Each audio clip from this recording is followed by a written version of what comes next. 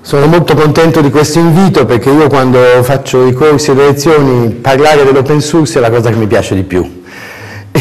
E premetto che per la mia vita, diciamo, nella mia carriera, io ho prodotto software per circa 20 anni, cioè dal 1988 ho cominciato un'attività di produttore di software. In questo senso io ho commissionato programmi, progettato, disegnato, debuggato. Per cui per me questa cosa dell'open source, quando piano piano è apparsa e si è manifestata, alla fine è stato proprio come un amore, è un qualcosa che da essere celato, nascosto, tenuto segreto, in qualche modo si è piano piano aperto. Allora, in questa piccola dissertazione vorrei farvi notare come mai, secondo me, questo fenomeno è una rivoluzione e come mai è invisibile, nel senso che sta accadendo come le radici di una pianta che sta sottoterra e non ci se ne accorge. È praticamente una cosa che sta accadendo da quando sta accadendo, ve lo vedremo. Ci sono due aspetti che mi interessa mettere in evidenza. Il primo, quanto il software sia una cosa così strategica, così importante per la nostra civiltà contemporanea e quanto sia alla fine carica di potere, di vari tipi di poteri sono nascosti nel software. E la cosa interessante è appunto che questa pratica dell'open source ha alla fine aperto la possibilità di leggere, di scoprire, di sapere di cosa si tratta. Appunto, quando diciamo open source, per chi non lo sa, open source è il codice sorgente. Qualsiasi programma che fa funzionare un computer, una macchina fotografica, a questo punto anche un televisore, una lavatrice, è fatto, è un testo che in forma sorgente è un linguaggio che dà le istruzioni e in forma compilata è diciamo stato agglomerato e compattato in istruzioni per la macchina, quindi istruzioni di apri, chiudi, accendi, spegni, conta il tempo, conta la misura la temperatura, se la temperatura è così spegni la lavatrice e in questo senso tutto questo è diciamo un po' la storia dell'informatica. Passiamo alla seconda. In questo senso le proprietà del software sono particolari. La prima che mi piace dire è che in qualche modo è invisibile. Primo perché genericamente noi usiamo un computer e non pensiamo a quello che sta succedendo dentro, a meno che non facciamo questo mestiere. Oppure ormai anche accendiamo il motore della macchina, non pensiamo che c'è tutto un meccanismo che si mette in moto di controllo. Qualche programmatore, qualche progettista ha pianificato questo processo, l'ha scritto, è diventata un ciclo ed è poi diventato una tecnologia e un sistema, uno strumento. Il software per sua natura poi, essendo un costrutto umano che è stato elaborato e che quindi frutto di lavoro di pensiero e di prove, insomma di fatica, in qualche modo è intelligenza che viene composta in piccole sequenze che poi messe insieme sono delle sequenze più ampie e in qualche modo è intelligenza. Allora questo software per sua natura una volta che è scritto è modificabile, nel senso che si può riciclare, si può riusare. Questa riusabilità, questa è potenziabile. Questa sua proprietà nel mondo diciamo, delle grandi imprese, nel mondo dove diciamo, questo rimane chiuso, è appannaggio solo di chi lo possiede. Allora, come è successo?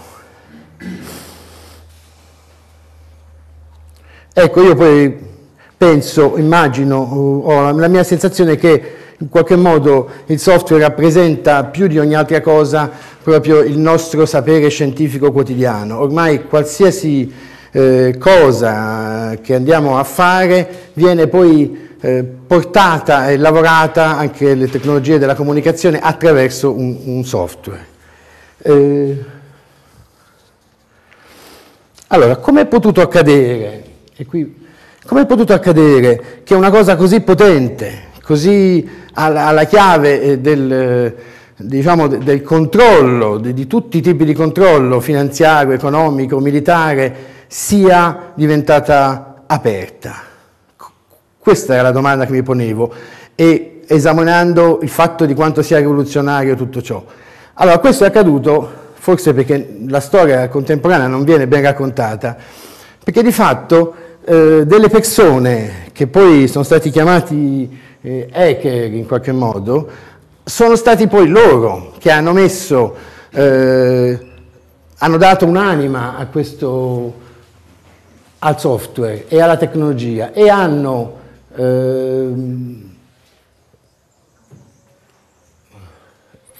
diciamo, seminato, fatto i primi atti, gesti costruttivi che sono diventati poi lo sviluppo di questi 30 anni di tecnologia. Ne vediamo alcuni. Il Homebrew Computer Club era un collettivo di persone che si incontravano per costruirsi in casa il proprio computer, usando i pochi o comunque la scarsità di pezzi di computer che c'erano all'epoca. In questo club, che si è riunito per più di 10 anni in California, sono passati tutti i più pazzi e appassionati di tecnologia, ex hippie, in questo clima degli anni 70. Ecco, da questo club sono passati Steve Jobs e Wozniak, che hanno poi fondato la Apple, il primo personal computer. Loro hanno pensato che i computer dovessero essere per tutta la società.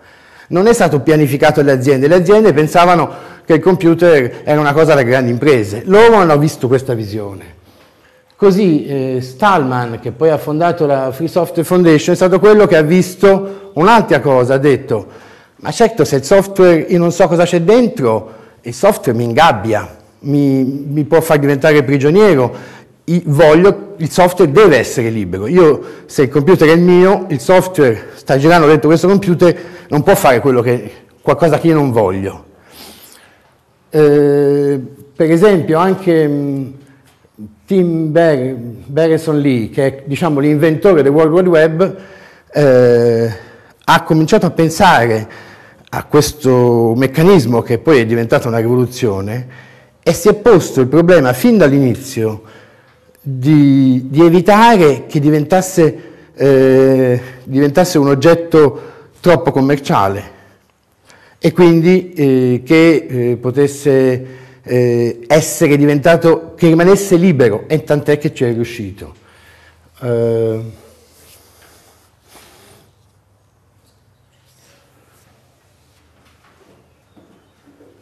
Da questo gli altri personaggi ora sono Linus Torvald, che è quello che ha scritto il kernel di Linux, cioè ha creato in maniera anche folle un programma che doveva diventare un sistema operativo, che è diventato il sistema operativo.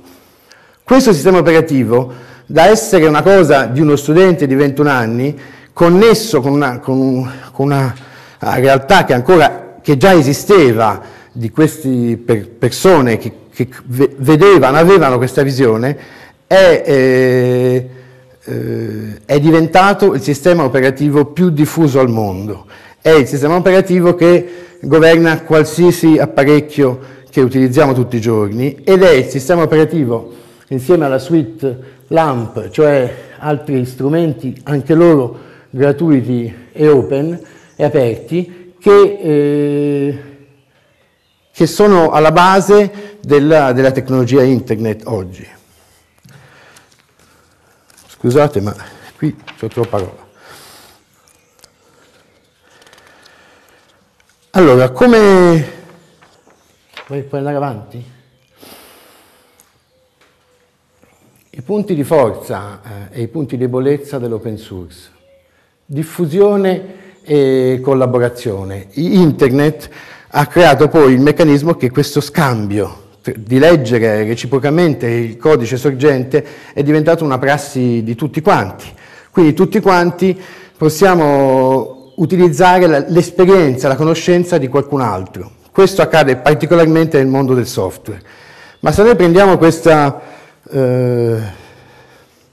visione e la portiamo fuori dal software, ci rendiamo conto che questa cosa può essere applicata in tanti altri ambiti e si sta applicando in altri ambiti come l'architettura, come le scienze sociali, la conoscenza, e infatti molti oggi hanno cominciato a pubblicare i propri libri, le proprie... vai avanti? I propri libri, le proprie pubblicazioni in una forma aperta, in modo che più persone potessero leggere il loro contenuto, le loro idee. Cosa è successo? Che ora questa rivoluzione ha dei nemici, come dire, a qualcuno, c'è tutta una parte della società che non vuole questo. Però questa cosa accade lo stesso, e accade lo stesso perché... vai avanti? E accade lo stesso perché? Perché chi usa le tecnologie open source in qualche modo ha più possibilità di avere relazioni, di conoscere, e quindi ha un continuo stimolo di autoapprendimento che chi invece si rivolge alla tecnologia chiusa non può avere. Ora, quello che la critica che viene fatta sempre all'open source è questa: ma com'è che si fa a guadagnare? Se io prendo il mio programma, se io prendo il mio libro e lo metto gratuito, disponibile, questa è la critica che viene sempre rivolta. Come pagheremo la creatività se non ci sono diritti d'autore, se il contenuto è gratuito? La mia risposta, non solo la mia, è che in qualche modo l'open source è come un ecosistema dove si è complementari, e quindi io per esempio vai avanti, ci sono due esempi che ho trovato.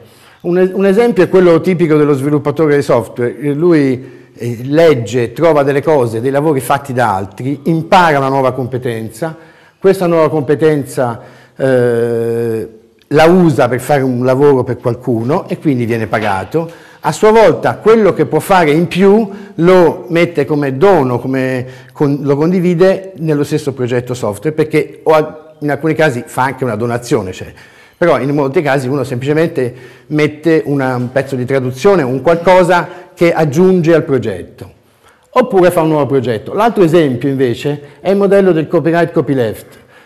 Se tu fai un libro, questo libro è sotto copyright, viene stampato, ne vengono vendute 1000 copie, 100 persone lo leggono. Se tu fai un libro invece, lo metti in un formato copyleft senza diritti, è gratuito, lo scaricano 100.000, lo leggono in 10.000. Le tue idee si diffondono molto di più e tu acquisisci una reputazione per cui la tua conoscenza vale e ti viene richiesta come lavoro. Ora, riguardo alle conclusioni, io penso che ci sono tutta una serie di movimenti giuridici, cioè soprattutto leggi e tentativi che servono in qualche modo per bloccare questa trasformazione.